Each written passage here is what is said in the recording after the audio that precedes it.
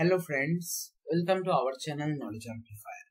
So in my previous video, I have started discussion on Kafka producer internals and I have covered this particular diagram which basically explains the backend events, whatever happens when we publish some messages to our Kafka cluster, right? Now today in this particular video, I am going to discuss some very important configurations related to this particular flow, which will surely help you to build a better Kafka cluster for your production system. Okay. So already I have discussed this particular part up to partitioner in detail in my previous video. If you want to know the detailed explanation, you can go through the link given in the description box. So just a quick recap. So here our app is running, that can be in Java, Python, etc. And using their Kafka API, we are basically publishing the messages, okay, or sending the messages to our Kafka cluster.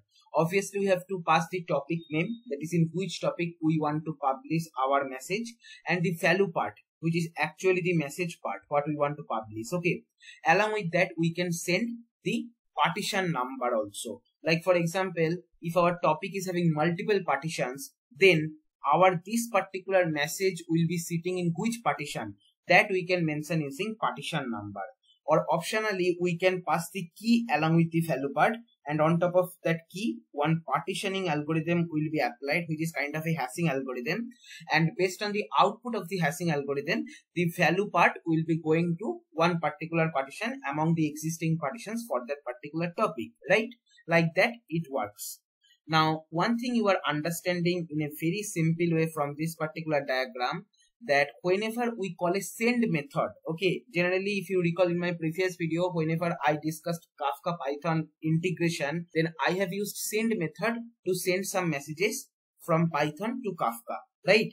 So whenever we call send method, then obviously first serialization and then partitioning happens, and immediately the message never goes to Kafka cluster, but rather it basically going to a in-memory queue kind of data structure, which is acting like buffer here, okay. You can also call this one as record accumulator. Here it is accumulating the records, okay. So let's just explore this particular part in a better way today in this particular video, okay. So let me switch to PowerPoint. So some important properties related to Kafka producer, right? So we know that whenever we send message using Python or Java API for Kafka, message is not immediately sent to Kafka cluster, but rather it is stored to in-memory queue kind of data structure, which is called buffer or record accumulator, okay. So this overall complete stuff you can consider as record accumulator, right? And what is the purpose of the buffer? Buffer basically used for efficient IO operations and compressions, okay. Basically it never send individual message to Kafka cluster, but rather it try to group some messages and create micro batches, okay. So this concept is called micro batching, right? And then what it does, once the batch size condition is satisfied, basically we can mention what should be a batch size, okay.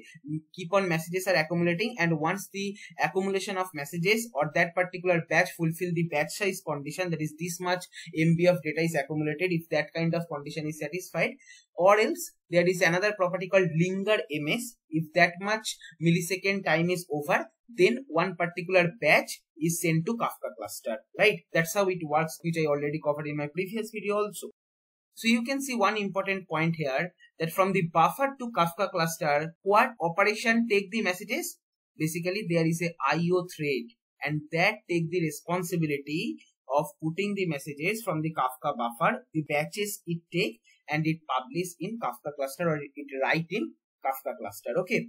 So here some important property like linger ms is one of them. Then batch size, what should be the batch size for which micro batching will happen, and then each micro batch will be sent to Kafka cluster. That is another property, okay. Batch size you can generally mention in bytes, okay. Similarly, linger ms is generally defined with millisecond time, right? And then this overall buffer or record accumulator volume also you can mention using buffer.memory. There is a property, and in buffer.memory you can mention what should be your buffer memory, okay, which is basically your in-memory queue or acting like record accumulator for efficient IO operation and compression, which basically perform micro batching, okay. What should be memory for that? That you can mention using buffer.memory, okay. So these are three important properties related to Kafka Producer. One is buffer memory, one is batch size, one is linger.ms. Another important property is max.block.ms. What it is? Just consider in a very high speed messages are coming, okay, and our IO thread obviously having some delay to take the message and write in Kafka cluster, okay, but at what speed this IO thread is writing the messages in Kafka cluster? If messages are coming in the buffer with a speed greater than that, then obviously you can understand after a limit the buffer will be full, right? So if buffer is full, then the producer send method using which we are sending the message in Kafka cluster, that send method is blocked, okay, if our buffer, this particular portion, that buffer memory, if it is full, okay. So if buffer memory is full, then the send method is blocked for a particular span of time, and that span of time you can configure in max.block.ms, okay. So if you are mentioning max.block.ms equal to 5 milliseconds, then what will happen if the messages are coming in a very high speed, and due to which if your buffer memory is full, then the send method will be blocked for 5 milliseconds, and we can hope that within that 5 milliseconds the buffer can send some messages to Kafka cluster using IO thread, and that way in buffer memory there some empty space will be created so that new messages can come and can be accumulated in that empty space, okay. So that's the importance of max.block.ms, okay? So that's what I have written here. When you are sending messages too fast using producer API, then you have to take care of these properties. One is buffer memory, another one is max.block.ms. So let's just have a look what I have written here. That is, when producer call send method, then the message will not be immediately sent, but it is added to a internal buffer, or you can consider this as in-memory queue data structure kind of stuff, okay. The default buffer memory is 32 MB. If the producer send messages faster than that can be transmitted to broker, or there is a network issue due to which, suppose from the buffer the messages are not going to be written in Kafka cluster, then it will exceed the buffer.memory, and then the send call will be blocked up to max.block.ms, okay. So that's what the picture is also showing. Producer send method is sending the messages. Buffer memory is 32 MB. If due to some reason the 32 MB is full, then it will block the send method for max.block.ms milliseconds, okay. And after that again it will allow the send method to publish the message. Basically we can hope that within that particular max.block.millisecond buffer memory will able to send some messages, and it will be empty little bit. There will be some space created where new messages can be written, okay. So what are the important properties? One is max block millisecond, one is buffer memory, one is batch size, one is linger.ms, okay. These properties are very important what we have seen till now, okay, right? So now let's just see this particular diagram and try to understand one particular issue, okay. So suppose you have mentioned linger.ms equal to 0. Linger.ms 0 means what? Linger.ms 0 means as soon as one message comes in our buffer, then the message should be sent to Kafka cluster, right? We are not allowing Kafka to accumulate some messages and send the micro batch. Basically, we are not allowing the micro batches if we are mentioning linger.ms equal to 0. And by default, in case of our Kafka producer, the linger.ms is set to 0. Okay. So what you can expect generally if you are using default configuration with linger.ms equal to 0, as soon as you are sending some message, it will be going to Kafka cluster, right? But that is not true. Here, IO thread is writing the messages from the buffer to cluster, right? So you should understand like this way, that if you are making linger.ms equal to 0, then if some messages are available in your buffer, immediately it will be sent to Kafka cluster if your IO thread is free. Okay. If suppose your IO thread is busy, then suppose one single message is there and linger.ms is 0, that means the message should be immediately written to Kafka cluster, right? But suppose your IO thread is busy, so it is not possible for Kafka cluster to write your message that time, right? So it is not necessary that always if linger.ms equal to 0, immediately the message will be written in Kafka cluster. That time also we need the buffer. Okay. So if the messages you are writing in a very high speed with linger.ms equal to 0, then you should not expect by default that all the messages will be immediately available to Kafka cluster. But rather what you should expect, that if the speed is not matching, suppose IO thread is taking some time to write individual message, then obviously here in the buffer messages will be keep on accumulated. So you should expect like this way, that if linger.ms is 0, and if our message we are publishing in buffer, if our IO thread is available, then and there the message will be written in Kafka cluster. It will not have any time for accumulation. Okay, like that you think. Don't think IO thread is not taking any time to write the message. It also have some delay, right? So that particular point, let me show you with one experiment. Okay, so here what I will do, I will go to my Kafka logs and I will delete all the logs to start a fresh Kafka cluster.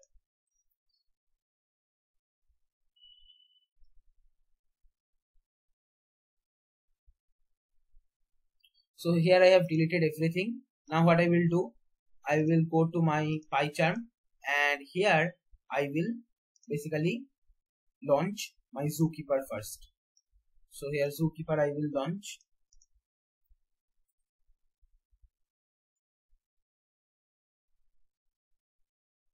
So here you can see it is running in default port 2181. Then here I can launch Kafka server.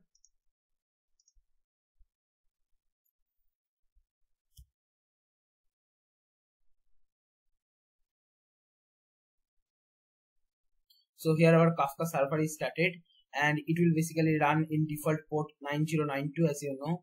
Okay, right? So here you can see in 9092 port it is running.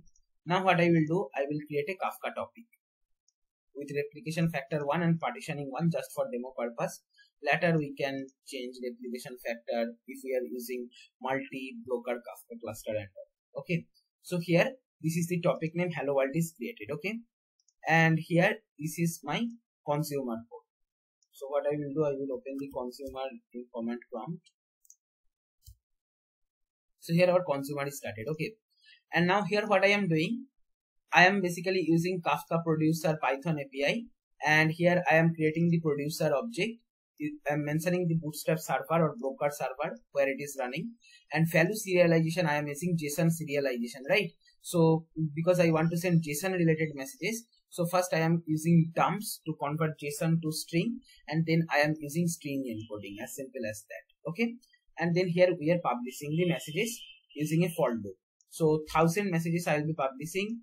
Here it will look like JSON number E. I am printing the data and I am sending the data. Okay, so what we should expect, if we just run this particular code starting from number 0 to number 999, all the messages should be coming to consumer also, because here our consumer is also running. Okay, so here I started running my Kafka producer and here you can see it is finished.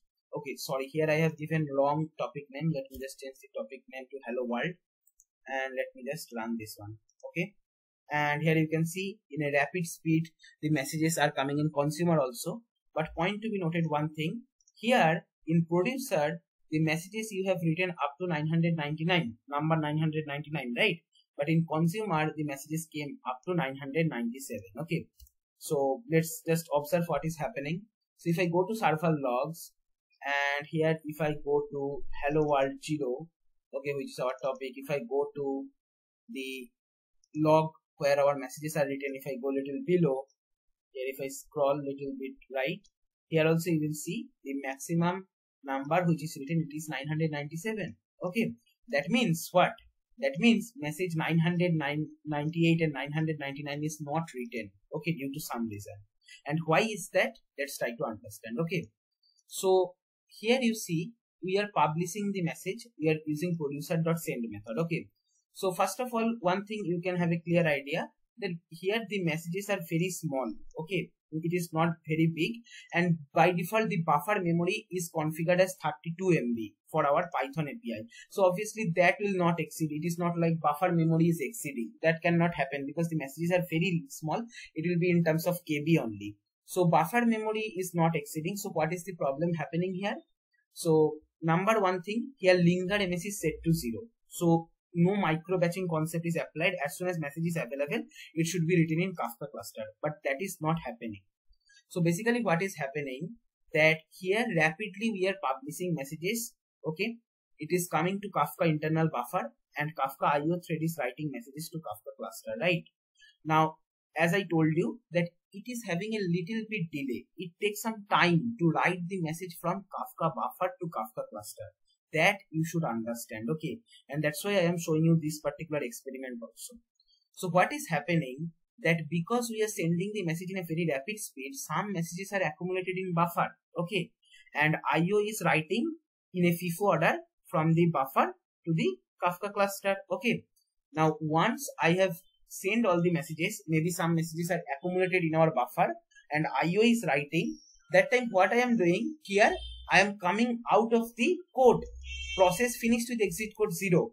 We are not giving some time to this IO thread to take rest messages which are accumulated in buffer to write in Kafka cluster, and that's why we are losing some amount of messages. Here up to 997 it is coming, although we are publishing up to 999, because 998 and 999 are basically present in Kafka buffer, which our IO thread was not able to take and publish in Kafka cluster. Okay, because before that only we have finished the code and we came out with exit code 0. Okay, so rather what we should do, we should add two more properties, which is very important, and often you will see in your production code some developers are adding this, that is producer.flush. Okay, and then producer.close. Okay, what this producer.flush will do, producer.flush will basically flush all the messages from buffer to Kafka cluster. Okay, so basically you can think like this way. Suppose some messages are there in your buffer and then your IO is keep on writing, your for loop is over, but then also some messages are there in buffer. What the producer.flush at the end it will do, it will make sure that all the messages from buffer are flushed and IO thread is writing that in Kafka cluster. Okay, and then what we are doing here, we are closing the Kafka producer connection, whatever we have created. So these two comments you have to write. Okay, so let me show you. So here what I will do, I will just come out of this particular consumer, and then here what I will do, I will start a new consumer. I will not use from beginning because I want to just consume only new messages. And now what I will do, I will run the same code, and now we should see that all the messages up to 999 is consumer is able to consume. Okay, so let's just run and see. So here you can see this time the consumers has consumed up to message 999. Okay, and if I go to Kafka logs, here if I just scroll a little bit down, and in right hand side if I go, here you will see now this time it is written up to 999. That's the importance of producer.flush. I hope you understood this.